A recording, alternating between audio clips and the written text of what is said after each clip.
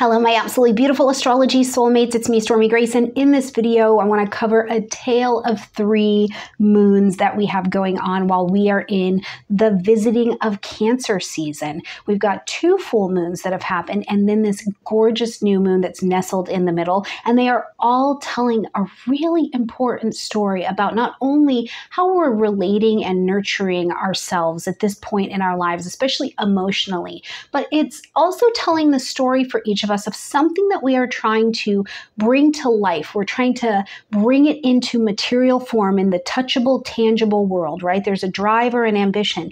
And we're finding that there are emotional conditions.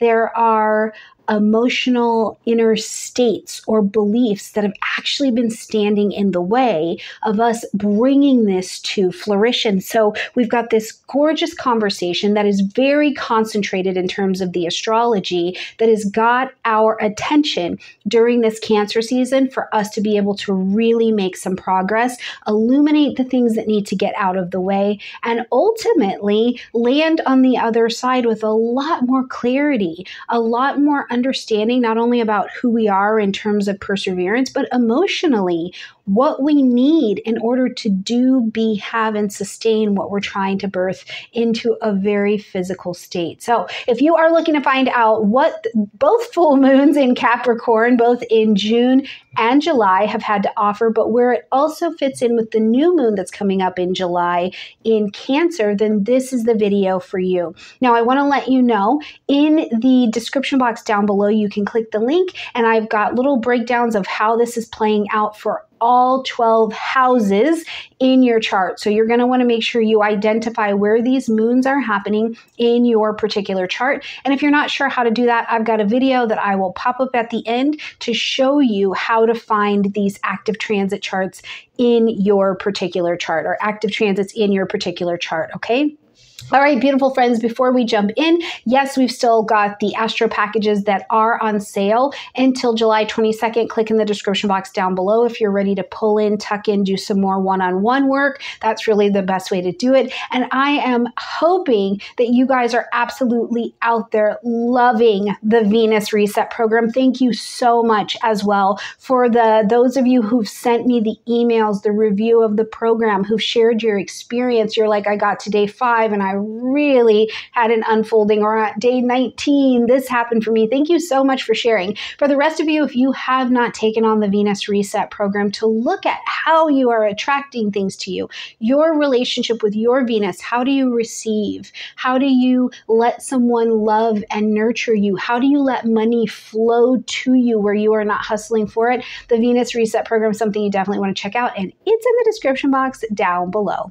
All right, beautiful friends, let's get in here, pull up some beautiful charts, and have a talk about this brilliant message that's unfolding. I'm going through a moment in astrology right now, and I hope that you guys are having obviously your own experience with it, but I am really in love with what the energies are offering us because this is such a concentrated story. First of all, the sun plays a huge role in the entire story because the sun is in its transit through Cancer as we're having this Capricorn Cancer conversation, which these are the same axes: home, family, material, emotional. But as the sun is running through this crabby Cancerian energy, what we have is an opportunity to, first of all, be motivated to not only watch and understand and to know ourselves emotionally, but to also look at where our own conditioning has come from.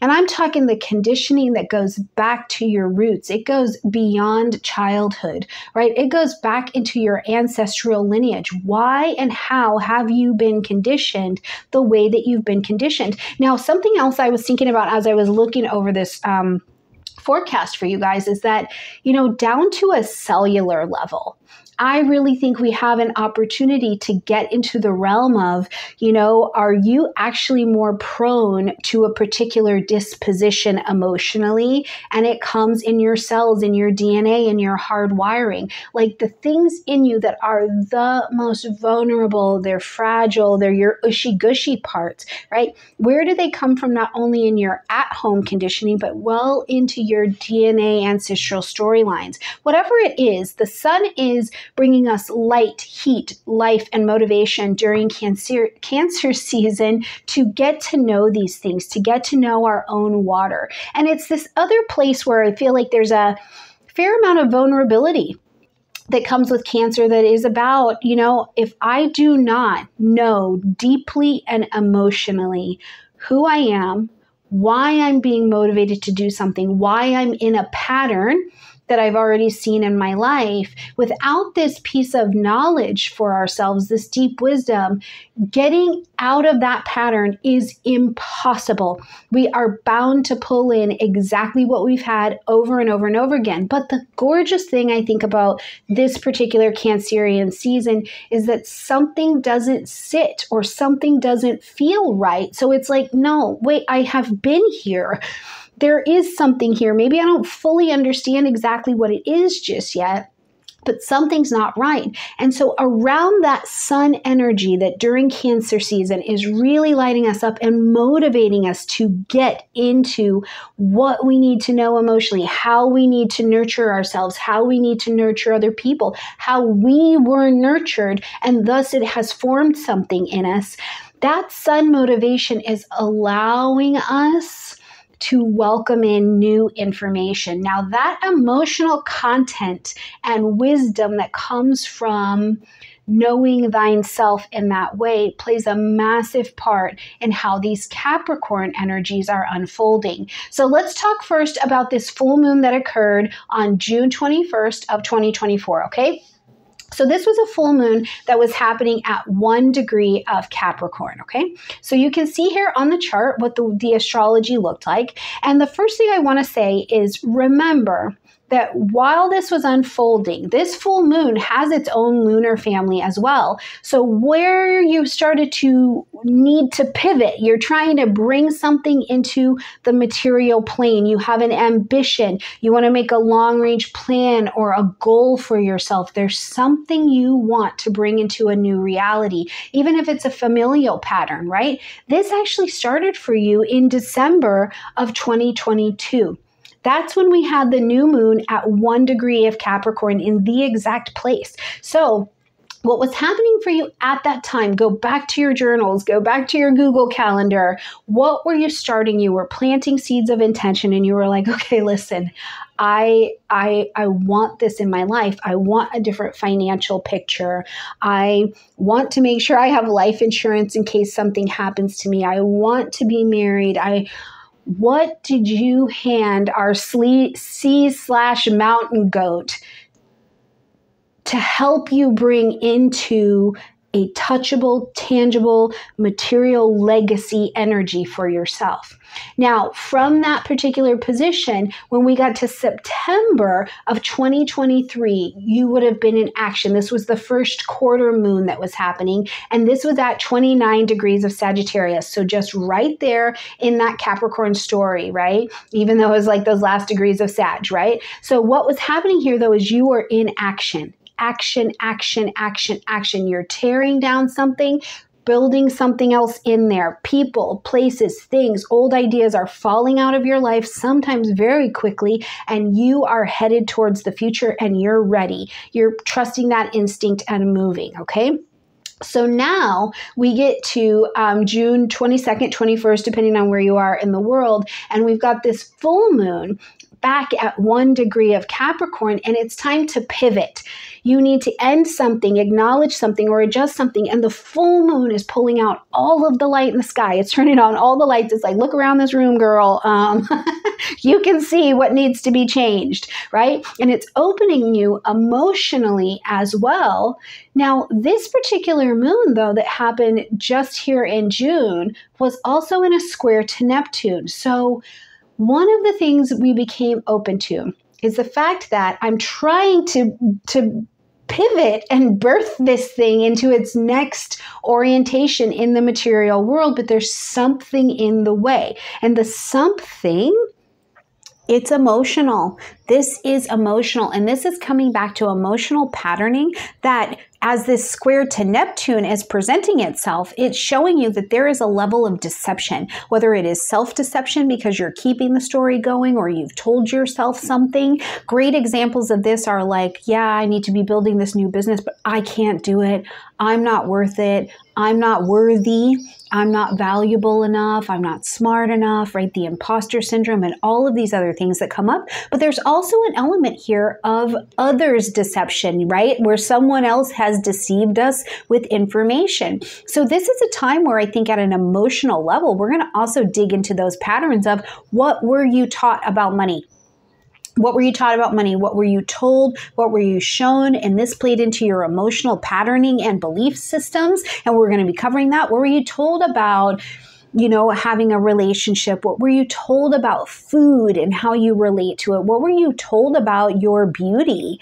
What were you told about? Were you told that you're only valuable if you're doing and providing and being something, right? Like there's no value to your human being. There's only value to your human doing and achieving. What are the emotional patterns? That's what this moon is really bringing this attention to, especially with that conversation with Neptune and running you right into this space that says, no, listen, you are missing something here. So yes, this is a seeding point of where we're going to pivot, but you're not going to be able to bring this to a successful culmination until we get this emotional piece worked out. Now, at this full moon, what you can also see here is that there is a semi-sextile between the moon and Pluto, and I really think that that is the saving grace of this particular lunation because, first of all, it reminds you that you have grit.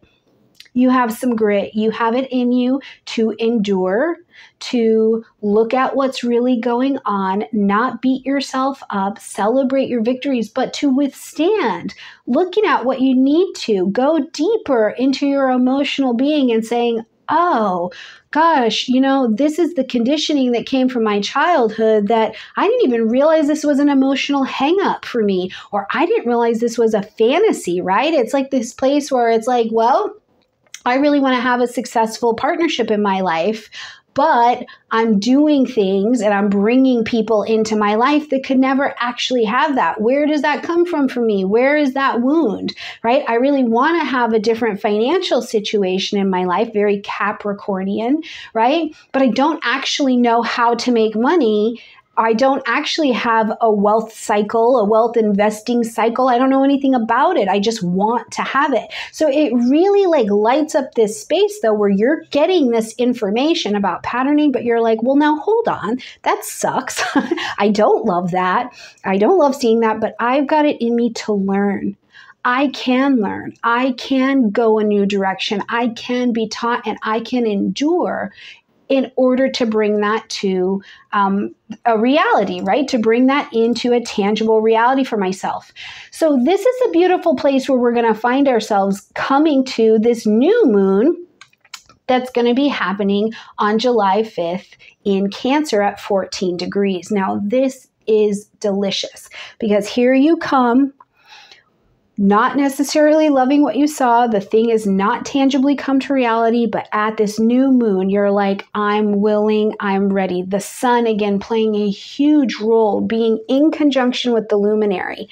So this starts its own next story. This is your fresh start, okay? When the sun and the moon are together, anything's possible, but it's starting a lunar story for you. And this particular lunation, not only just being a new moon in Cancer, giving you the opportunity to plant your seeds of intention, to say, you know, over the next 6-9 months, I am really willing to understand my emotional patterning. I am really willing to understand myself deeply, emotionally, realize that emotional content and emotional capacity will be what leads me to be successful in what I want to have in my life materially, and that there is no intellectual way around it. This is going in and down. So these are awesome opportunities at this new moon to go, I need to mature in my capacity for emotional holding, or my emotional knowledge, my self-knowledge emotionally. These are great things.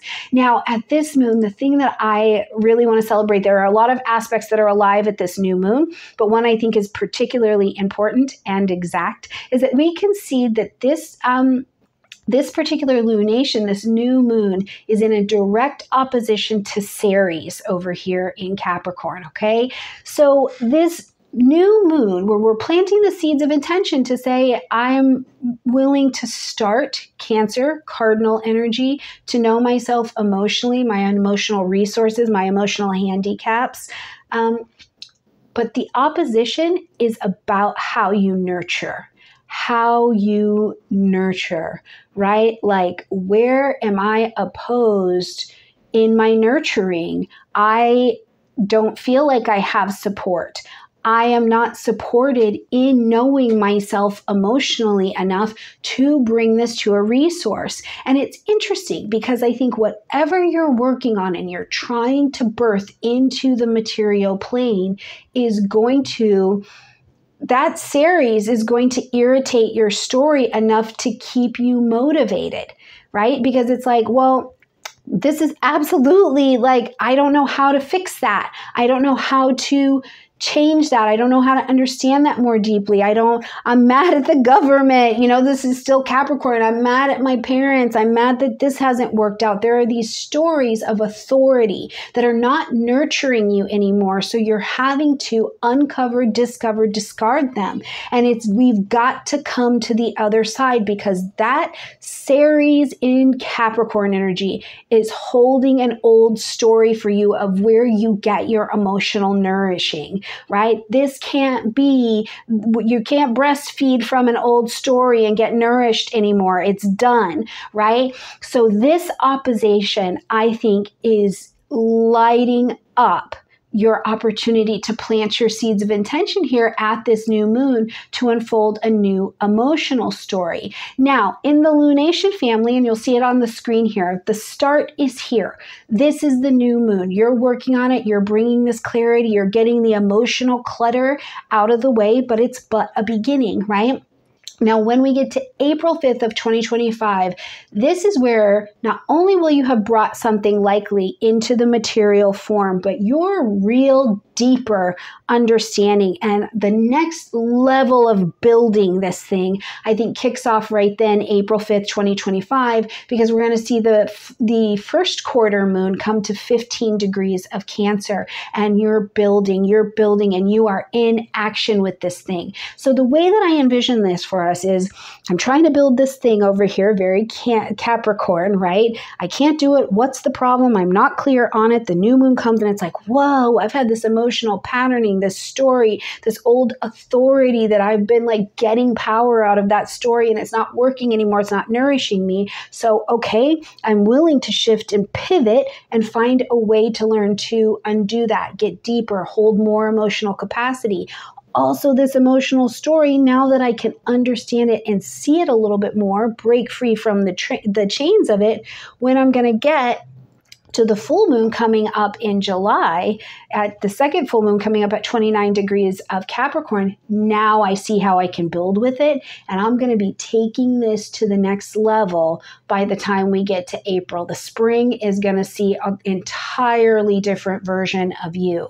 Now, your new moon story for this Cancerian energy is going to end in October of 2026. That's when you're going to bring this whole cycle that you've been working on to a really brilliant and beautiful close. And you will likely have learned a massive amount about what it means to emotionally challenge an old story, because the old stories really have been giving us power, but they've also been keeping you stuck, right? They're keeping us stuck. I can't grow from that, you know? I can't pray to have love in my life and have a successful relationship while I'm, you know, I can't pray for my own partner if I'm dating someone else's. I can't keep going back to a partner that can't put it together with me. And I have to look at what is the wound that I'm working with that keeps driving me back to them. I can't have a different money mastery if I wasn't raised with an idea of financial savvy. So it's these stories that are going to be moved out of the way. Okay, so then we bring ourselves to the tail of the third moon, right? Which is this full moon happening at 29 degrees of Capricorn. And this is July 21st. And I love it because this moon, as you can see on the screen, has got a little bit better aspecting for us to be able to work with. Now, first and foremost, from that moon, that full moon in June to this one, that was at 1 degree of Capricorn. This is at 29. We have put some pieces together. We have a much better understanding of the ambition, how to achieve the ambition, and the clarity of what was in the way, kind of blocking the way to be successful. Energetic degree here is powerful. The other thing that 29 degrees calls for is to behave with such integrity, move above board, right? Like, don't give the universe an opportunity to make you an example of bad behavior. Okay, right? We're learning enough at this point, but that 29 degrees is a conversation of really doing things in a way that is you're making the next right move. You're building a bridge that's going to go somewhere, and you're building that bridge specifically because you want it to take you here. It's sane, it's rational, it's above board, lots of integrity. Now, the other thing we have to bring in here is that this particular moon is also in a trine now to Neptune. Now, we saw that there was a conversation at the previous full moon where we had a square to Neptune. So it was telling you, you're not seeing something here. This is a piece of deception. This has to get sorted out. But now at 29 degrees, this is a conversation of ease between the elders of your chart, right? Like, this is two elders, two wise portions of your chart coming together going, okay, intuitively and emotionally, we're tapped in. So you can trust what your intuition is telling you. You can trust that by having identified some emotional things or cleared out some baggage energetically that's been sitting there, that you can trust what is going on. You can trust the vision that's being brought to you. You can trust teachers that you're bringing into your life to act as a resource to help you change. You can use your intuition. You can trust your guides. This is a phenomenal aspect of not deception, but instead trusting that intuition, the small voice that's also showing you. You know, it's showing you at this particular full moon because we still have a pivot that it's like, it's okay for you to shed that. That's not you anymore. That is not needed. That is a story that you carried for 30 years. It's okay. You've done the very best you can, and now we can put it down. You have finished, or you can complete that karmic baggage that you were carrying, right? And now we can put that down. It's okay to go to therapy. Maybe somewhere in your conditioning, you were told it's not okay to seek help and talk about what was going on in your life. Now, there's another aspect that we absolutely cannot miss out on this. And if you look at this moon, it is conjunct to Pluto, who is retrograde here. Now, that Pluto is going to be making its way back into Aquarius. It's not there just yet, or into Capricorn. It's not there just yet. So we get a little break. But this Pluto, we saw that there was also a conversation at the full moon. It was that semi-sextile that was like, okay, yeah, listen, you can do things. You've got grit. You've got a little chutzpah to be able to make it through. But now this moon conjunct to this Plutonian energy, this is the other piece of the wisdom that says, I have to emotionally die off. I have to let the story go, and I can go deep. I can go deep here. I can really take a risk of getting down into causes and conditions. And this is what I want to give a very specific example. You know, let's take the example of being married. And you're treating your partner a particular way, or you've had a story about your partner for a very long time, right? Maybe something happened in the past, maybe whatever. And you're finding out as this moon and Pluto are together that you're like, even in my subconscious, there's been a tremendous amount of story keeping, and that has colored every decision that I have made in my marriage, in my relationship, around my money. That has been my level of my own emotional manipulation. I have used the story of something my father did to take my husband hostage, and that's me being the emotional manipulator, right?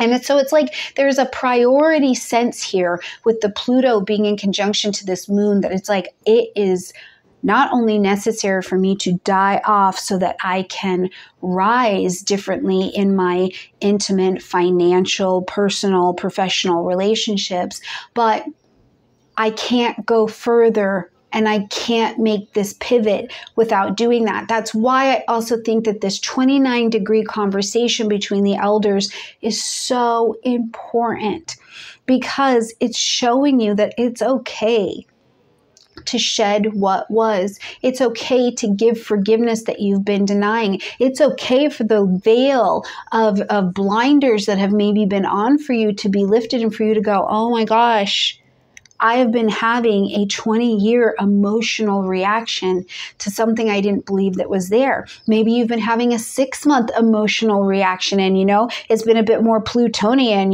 It's painful. You feel your mood is dark and grumpy about it. Resentment comes up, these things. And now you're like, I don't have to be fearful. I don't have to live in paranoia. I don't have to live in all of these other things. It's okay for me to shed them and to move forward with a different story. And I think that that is incredibly, incredibly, incredibly impactful. Now, if you can see here, we've also got just a little bit of a separation, a smaller orb trine to Uranus that's happening in Taurus here. And I think that this is just another aspect that helps to continue to say it's okay for me to break away from this, because Uranus and Taurus woke up a sleeping mountain. So the values, the way we valued ourselves, where your self-worth comes from, it's all been shaken, not stirred. So it's been rising to the surface of what has been ground down into you, living underneath that mountain, that are old values or belief systems that are not actually worthy of you anymore because they don't serve you. But also, where are new talents and skills and ideas and earning potentials and worth and relationship potentials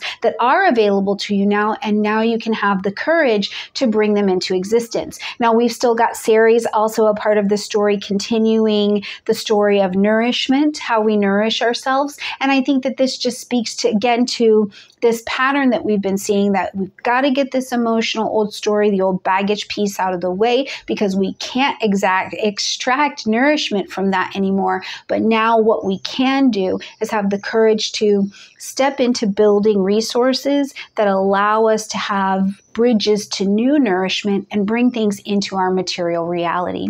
I'm really pumped, you guys, about what these moons have to offer to us. Now, it's easy to listen to the forecast and kind of pick out what's going on around us. The hard work is for us when we are off YouTube together and we're boots on the ground in our own lives, right? And we've got to actually practice being with our partners and not living in the emotional manipulation or not accepting the emotional manipulation. It is being with our finances wherever they currently are and realizing maybe there's a gap between where we want to be and where we are. It's being with our parents. It's being with what are old stories that are not nourishing us anymore, and then taking the practice to build the skill, bringing in the professionals, the resources that show us how to bridge these gaps of nourishment between a failure to thrive and living our best lives. You know what I mean? So I'm sending you all a bunch of love. If you would like a one-on-one session, let's do it. I don't know what else to say. Let's do it, because listening to the general is great, but when we get into your story and we start moving and walking, this is where your big emotional changes come from. This is where they come from. All right, my absolutely beautiful friends, I love you a ton, and I look forward to seeing you in your next video. So make sure you check out a couple of them that are at the end of this video right now, especially if you don't know how to identify which houses these are happening in for you in your chart. Bye, friends.